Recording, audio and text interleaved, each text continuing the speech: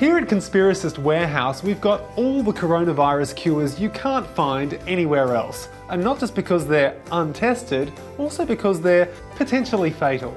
Bleach, $10. Disinfectant, $10. Placebos, $10. Sunshine was free, now $10.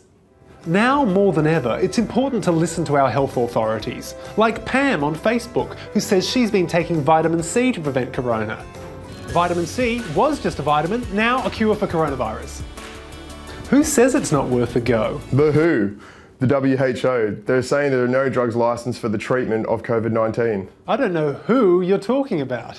The World Health Organization. Biochargers. It's the new gadget every dark web comment section is talking about. But don't take my word for it, just ask Pete Evans, the man whose restaurant was just awarded 3 tinfoil hats.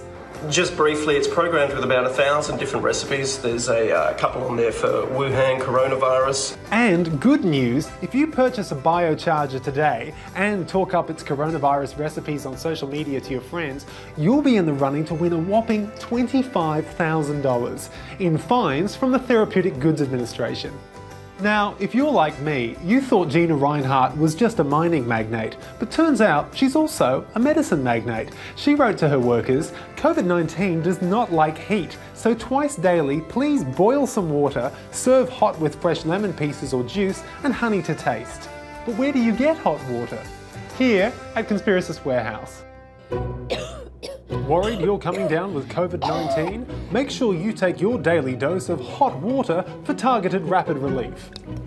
That's too hot. Remember, always read the label before use. Is there even a label? This is just hot water. Any complications, consult your local mining magnate. And remember, if all else fails, go with the product 1 out of 45 US presidents recommend, bleach.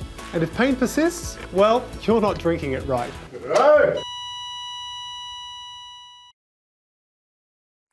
Hi, I'm Lee Sales. Thanks for watching this story. If you'd like to watch more of 730's stories, they are on the left of your screen. And tap on the button below to subscribe and get the latest from ABC News.